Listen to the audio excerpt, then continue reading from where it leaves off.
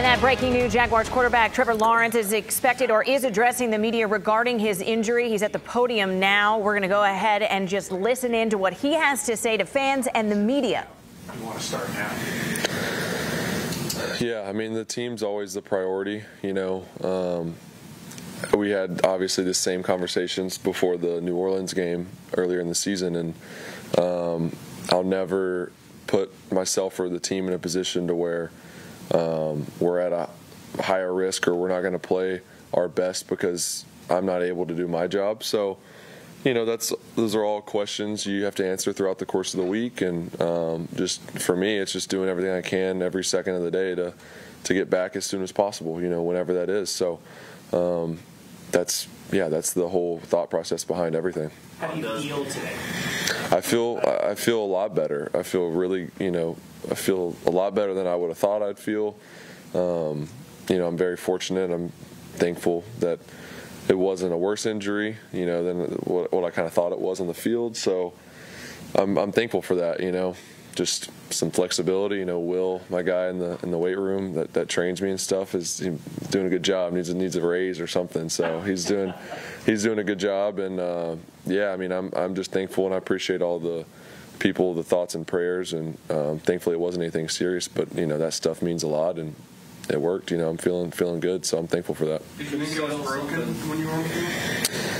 Yeah, I mean, I didn't know obviously what it was, but I was kind of concerned. You know, I kind of felt something down in my leg or my ankle, and was definitely concerned about that. And then obviously trying to get up and had some pain there. So yeah, I was concerned that it was worse, and thankful that it wasn't. You know, I made it out cleaner than I probably should have. So yeah. Can you settle something about the cart thing? Because people cart thing, yeah. Did you tell them I don't want the cart, I want to walk, or how did that go down? Yeah, you know, we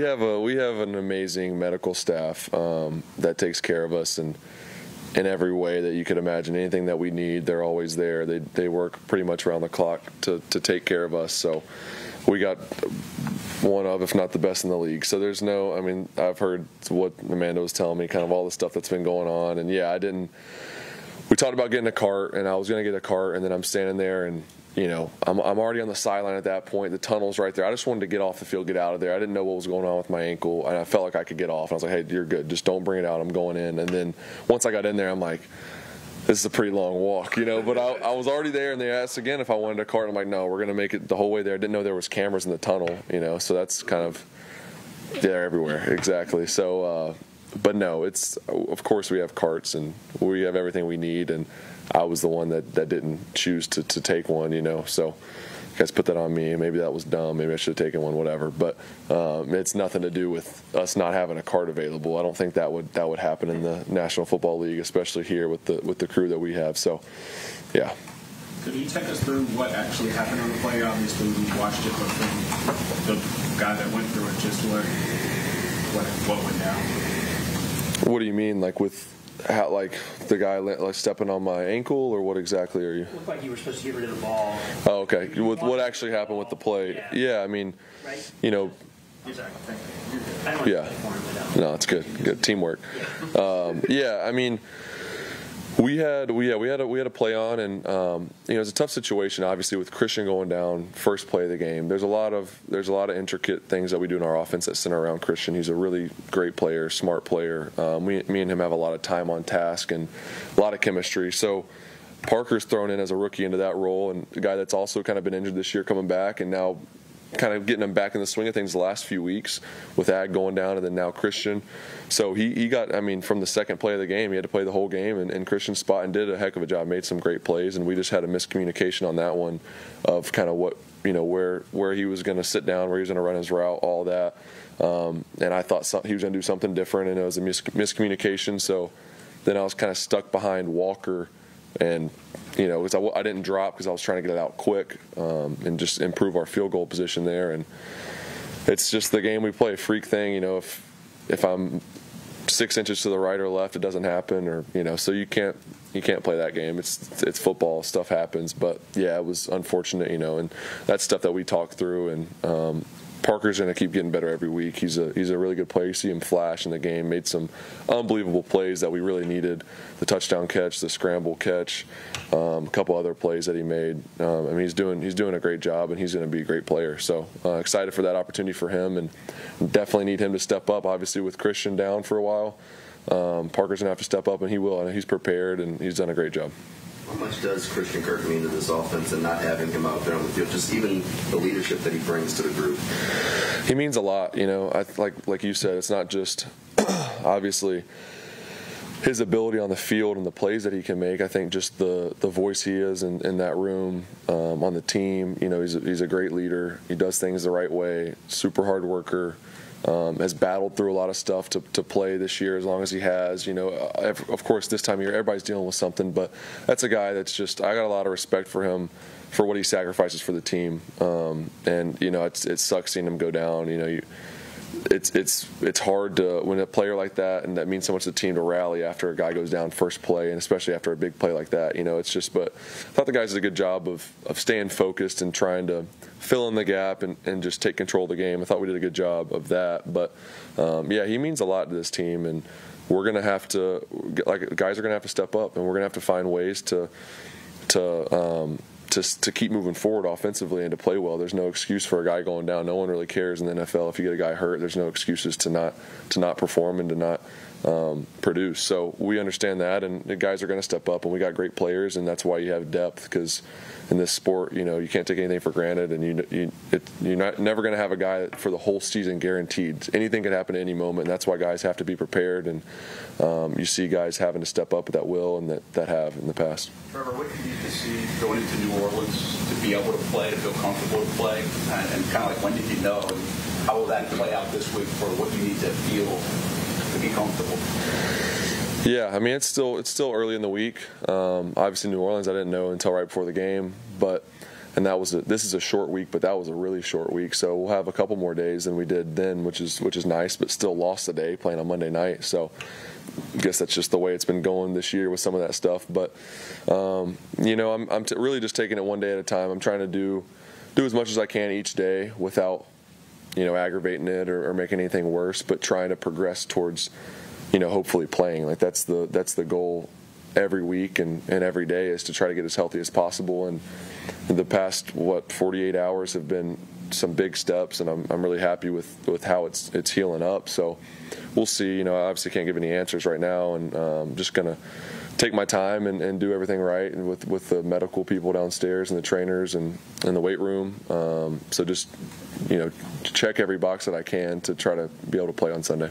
Will this be totally a decision based on just what the doctors say? If they say, hey, you'd be good to go without risking further damage, or if they say, probably better if you hold off another week, will you just sort of just follow what their recommendation is? I mean, yeah, I'm always going to consult with those guys. Like that's obviously, they know a lot more about injuries and stuff with the body than I do, but it's always a collaborative process. You know, you don't want to take any further risks, especially where we're at in the season. You want to be able to play, you know, through the rest of the year and into the playoffs. So that's something on your mind as well. But, you know, if I can be out there and I can be, you know, myself, you know, for the most part, then I'm going to be out there. So, and I don't have the answer right now, but that's just how I think and how I view things. So, of course, I'm going to talk with them, and we're going to make the best decision for the team, for one, and then also for myself in the long haul. Like, I want to be able to, you know, to bounce back from this and be 100% as the season goes on. So, those are all things you got to answer. What makes CJ so valuable as a backup? Yeah, he's, you know, just. That's a hard job. It's a job where you don't get a ton of reps, especially with the guys you're throwing to when you do have to play, like with the starters. Like during the week, like I'm getting the reps because obviously I'm playing, and then a guy has to come in. One has to know the system inside and out, has to prepare like a starter, which he does, and then you got to be able to go in and make plays and crunch. I mean, he had to come in.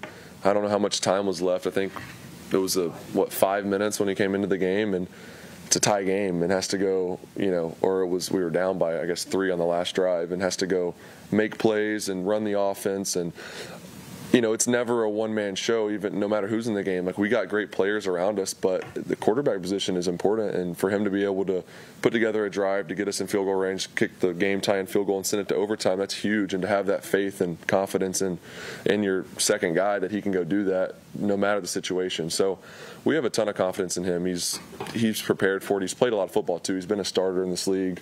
You know, so there's no concern there, and we have a ton of confidence in not only the staff and myself, but also our guys up front, our skill guys. Everyone has a lot of confidence in CJ. So, you know, he's the perfect guy for the job, and he's gonna do great if he does need to play. So we'll just go from there. I think you said Jackson's right on your heels, game back with 5 to play. Does this team still need that? I mean, making the transition from hunter to the hunted this year. Do you think this team will respond with that sort of pressure from behind? We can't worry about what's behind us. You know, it doesn't matter what's behind us. We got to just focus on the team we're playing this week. And, you know, same thing goes back to last week. You got to take care. It's 1 week at a time, and you got to take care of business. You got to play your best each week and just find a way to win. And we weren't able to last week. And so, yeah, I mean, that obviously makes things closer in our division, but I think we got to focus more on what's in front of us and who we're playing this week, and just find a way to win this week. And the next week will come, we'll address that, and we'll find a way to win that game. But we can't worry about Houston or Indy or whoever's behind us. If we take care of business, we're going to be fine. So it's a little bit of that. You have to have that, I don't want to say arrogance, but that confidence of it doesn't matter what these other teams do. We're good enough to beat anybody on any day, and we have to do that. And we didn't do that last week, and we get another opportunity to this week. We still control our own destiny, but we can't worry about teams from behind us, because that's what that adds pressure, adds anxiety, and you just worry about playing 1 week at a time. It doesn't matter. We've already played Houston twice. We've already played Indy twice. We got Tennessee later in the year, and we're not going to get another opportunity to play those guys, so we can't focus on what they're doing or how close they are to us. We got to take care of business on the field each week, and that's our responsibility. Speaking of anxiety, do you walk around worried that you're going to step off the curb or step off the thing and make it worse? You're saying your job is to not make it any worse, right? As it continues to get better. You're not in the boot anymore. You don't see crutches. So, like, how do you go about your day not worried about just I can't have a good answer for it. I mean, just walk normally and slowly, carefully. Try to keep people away from the leg. All right, so that was Trevor Lawrence in his first press conference since his high ankle sprain at his Monday Night Football game. He said he's feeling a whole lot better.